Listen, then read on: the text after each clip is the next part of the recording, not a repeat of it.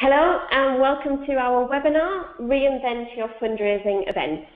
We're going to be talking about how it's important to implement change into your fundraising events, especially if you followed the same format for years and seen a decline in funds being raised. Reinventing your fundraising event can reinvigorate giving, help donor retention, and prevent your guests from experiencing fundraising fatigue.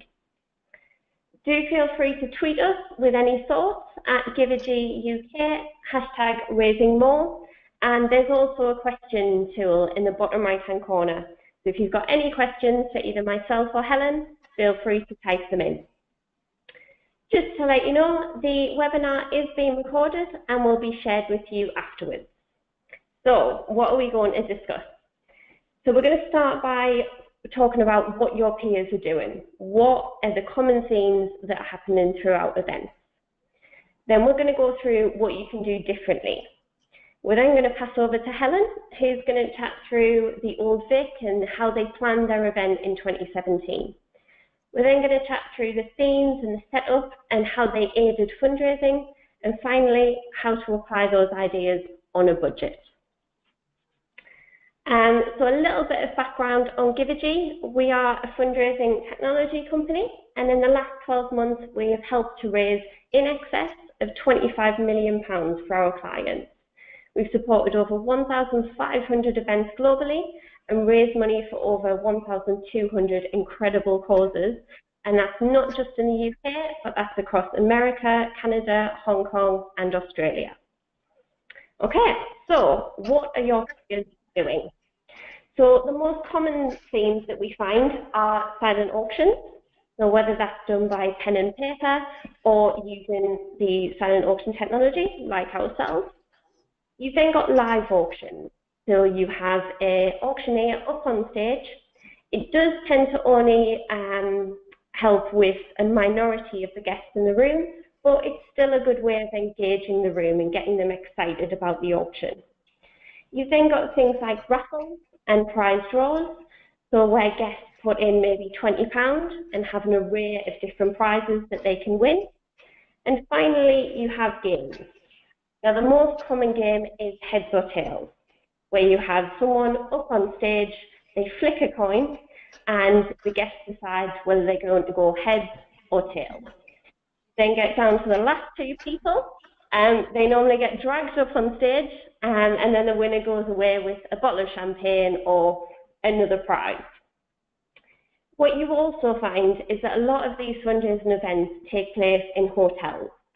So for instance, in London, you've got the Grosvenor, you've got the Hilton, you've got Intercontinental, places like that. Now these hotels are amazing, but what tends to happen is the decoration is mainly limited to kind of table centerpieces. The rooms themselves aren't really decorated. So what can you do differently? So let's start with technology. So you normally have screens around the room. So let's use them, really utilize them to show other things that really link with the charity. So if you can create a video to transport your guests to Africa or somewhere that's going to link in with your cause, that can really help. You can then use sound, so audio, sound bites, different things like that, again, to transform the room and to really transport your guests to the charity and the cause. You've then got things like tweet walls, or at another event, I saw that they did a secret cause. So that's where they used headphones, and they linked the sounds that were going through the headphones to the food that was being provided. And they transported their guests away from that event room into a completely different place. You've then got to think about the theme. So a lot of the common themes are black tie dinners. But if you did a different theme, something where guests can have a little bit of fun, so something that they can dress up for, like a masquerade ball, they can have a bit of fun with what they wear. And then if you link that with the entertainment, so have things that link with that, comedians, musicians, artists, different things like that, and you can really bring the event to life. Try and think outside the box as well. A great idea that we're going to discuss with Helen a little bit later on is immersive theatre. It's a fantastic new concept, and hopefully you'll learn a lot about it a little bit later on. The main thing to think about is to really capture and engage your audience. You want to use your theme, your entertainment, immersive theatre, if that's what you're doing. You want to make your event interactive. You want it to stand out from the crowd and for it to be something that your guests are going to be talking about for the next couple of years. Okay, so let's go to a quick poll. We'd like to know, have you used immersive theatre before at one of your events? Okay, so the poll is now open. If you just click yes or no, that would be great. Okay, so results are coming in. Okay, so it looks as if the majority are going with no, but we'll just get the last few ones in. Okay, and we're looking at 15% of you have said yes, and 85% of you have said no. Okay, so hopefully you guys will learn a lot during the rest of this webinar. Okay, so we're now going to pass over to Helen, who is going to chat through the Old Vic and how she planned her event in 2017. So over to you, Helen. Thank you, Vicky. So just to give you a little bit of context about the Old Vic, for those of you who do or don't know, the Old Vic is a theatre in central London in Waterloo. We're actually an unsubsidised theatre, which means that we receive no government funding at all. So we are also a charity, so that means that we are solely reliant on income from individual supporters, from corporates, from trusts and foundations, and from major fundraising events such as galas, which help us to raise 3.6 million a year, which is our annual target. So for the past 2 years, we have hosted our annual fundraising gala, which has helped us to raise over 500,000 a year and has contributed considerably to that 3.6 million target. So they're really invaluable events for us to do at the Old Vic. As a theatre, we have something quite tangible, I guess, that people can see and experience. People can walk through our doors, they can see a show, they can visit one of our bars, they have quite an interaction with our venue. So it was quite key for us to think about when planning our latest gala, how you replicate that sort of same theatrical experience and show people the mechanics of how you stage a production at the Old Vic when we're in a completely different off-site venue. So our planning for 2017 began last October, so we had about 8 months to plan our event. And as Vicky said, there were many venues we could have considered. So we looked at hotels, but they just didn't feel right for us. We also considered doing it at the Old Vic, but again, as a theatre that's staging so many shows a year, there wasn't actually the capacity for us to host it there. So we actually decided to go back to the brewery in Moorgate, which is where we hosted our gala in 2016 as well. So this was quite an important place for us to go back to and suited us perfectly in terms of the design and what we could do in that space. So our brief was, how do you bring the Old Vic experience to our guests? Our concept was quite simple. It needed to be immersive, it needed to be theatrical, it needed to challenge the expected, and it needed to say, this is the Old Vic, wherever it could. We also wanted to give our guests a very different experience, unlike anything they would experience at other galas, perhaps, or as we had guests coming year on year, we wanted to create something very different for them too. So that was our main purpose of our concept for that. So to implement this, we began by working with a theatre director and designer, and they worked together on a concept of how do you give the guests an experience of what it's like to be behind the scenes at the Old Vic. And the journey of the guests and the starting point was how do you create that world from the moment the guests arrive into the welcome drinks reception. So we decided to build a beautiful set in one of the rooms to create this sort of behind the scenes world. So as you can see from that image, we had these painted scenery flats all around. We had props, we had costumes, we created this very theatrical world as guests arrive.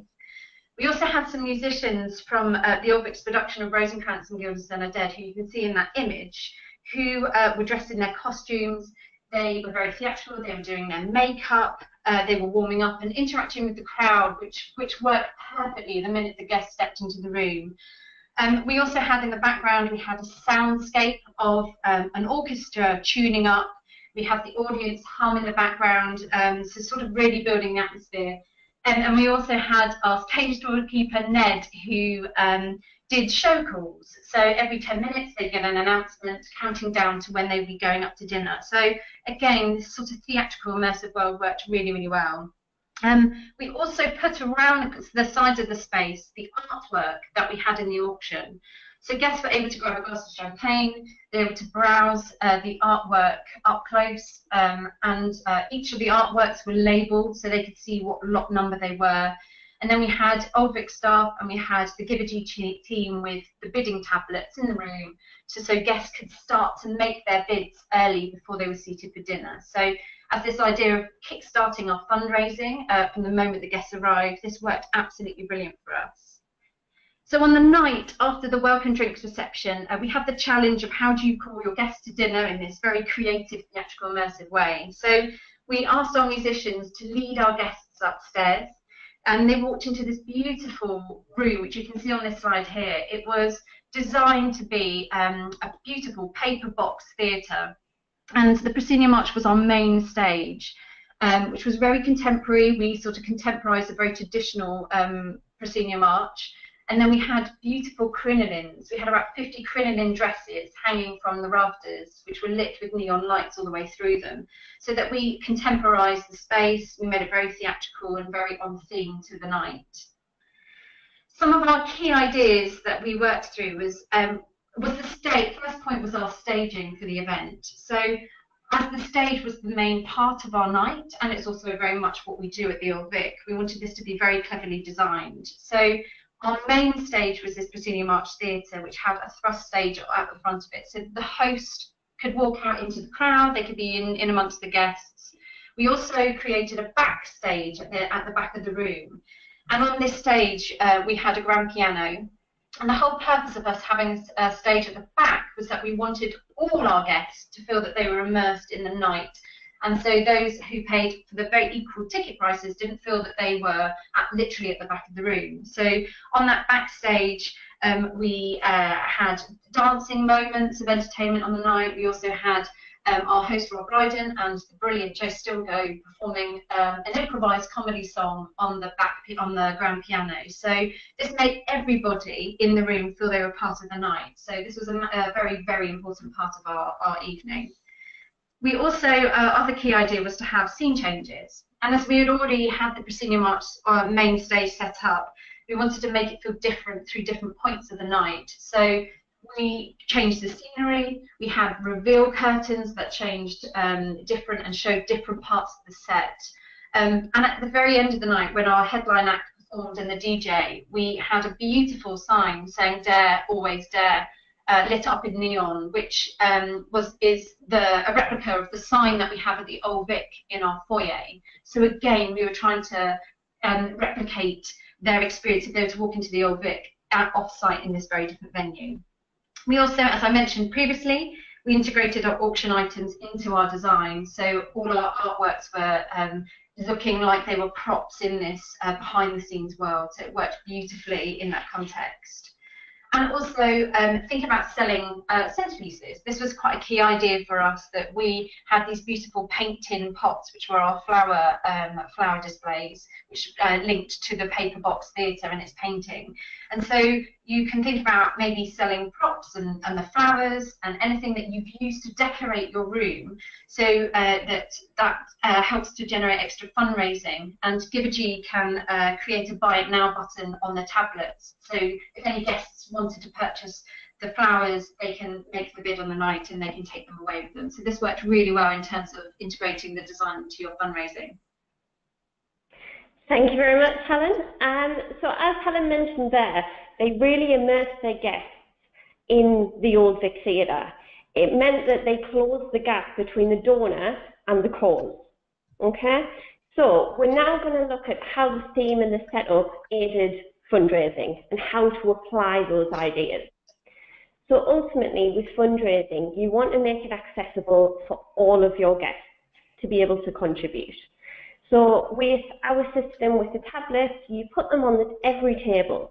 As Helen mentioned, we also had the tablets in the drinks reception. So you want to make them accessible and adaptable as well.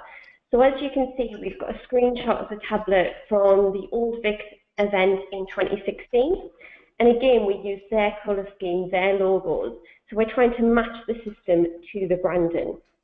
Okay. Anything more to add there, Helen? I was just going to add that actually, in terms of our design and the concept and how that actually aided our fundraising, I think the message that our design gave to our audience really captured their imagination. And the set design was beautiful, but in alone it didn't work. What worked beautifully was the set design immersed with our entertainment.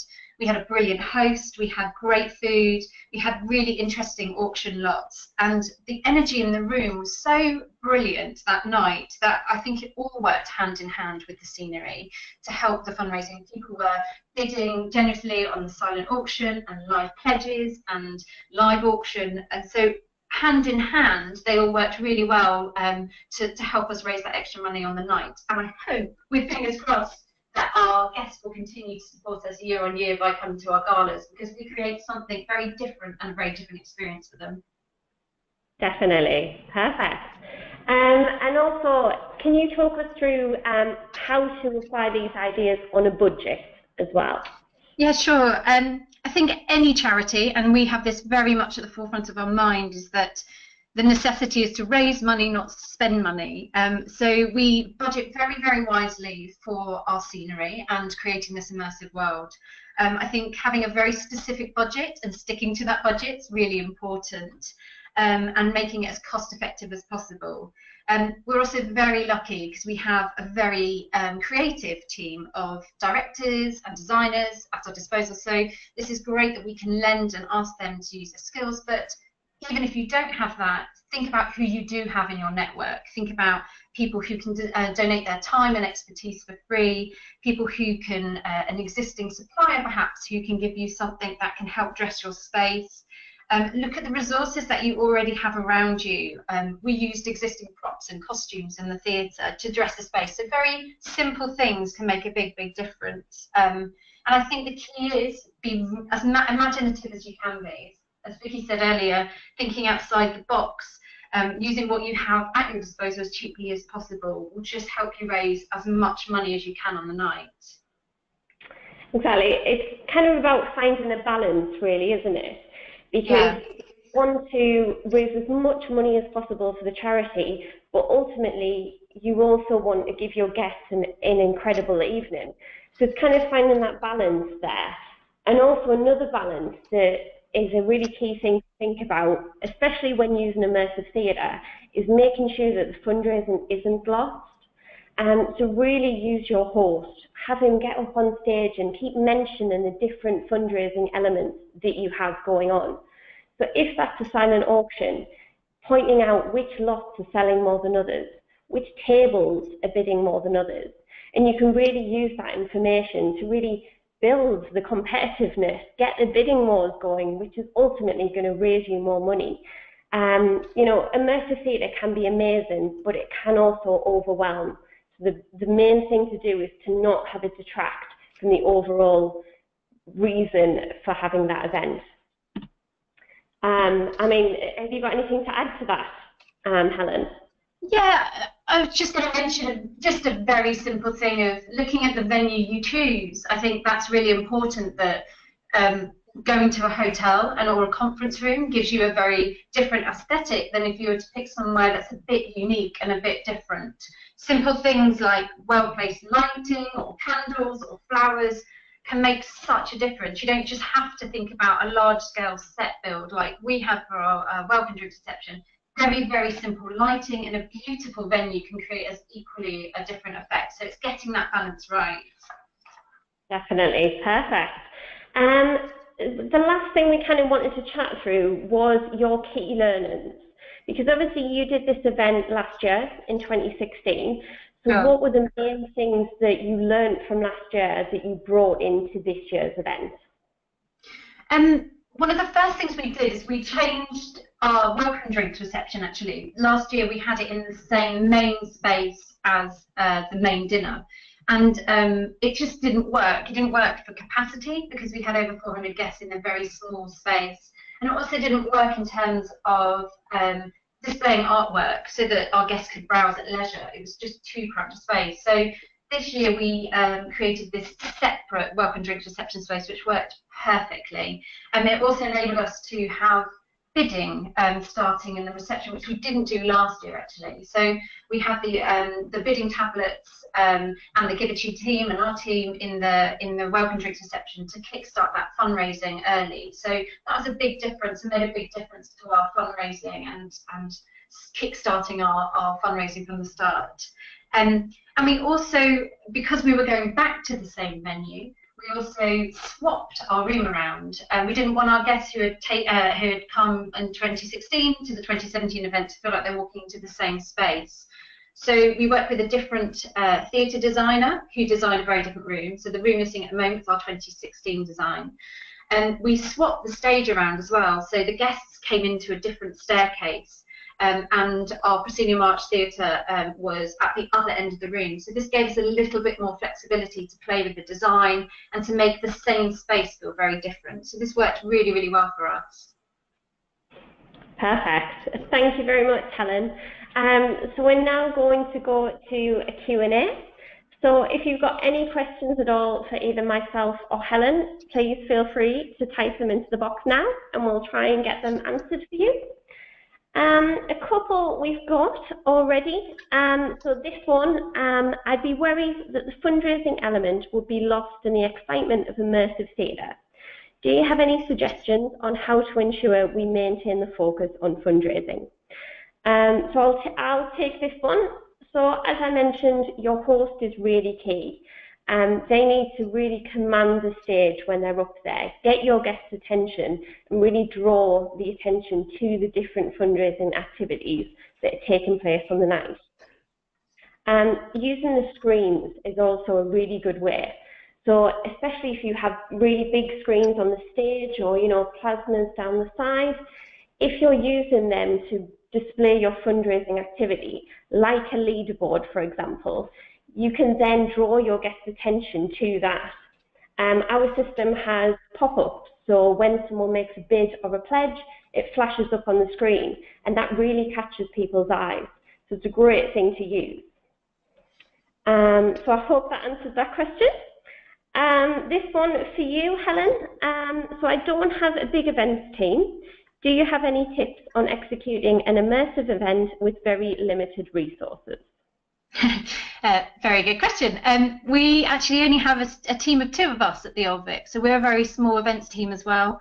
But I think it's about being creative with who you do have around you and what resources you do have. Be creative. Ask your trustees, perhaps, if you've got a gala committee or an events committee who works with you on your events. See what resources they have or experiences they have.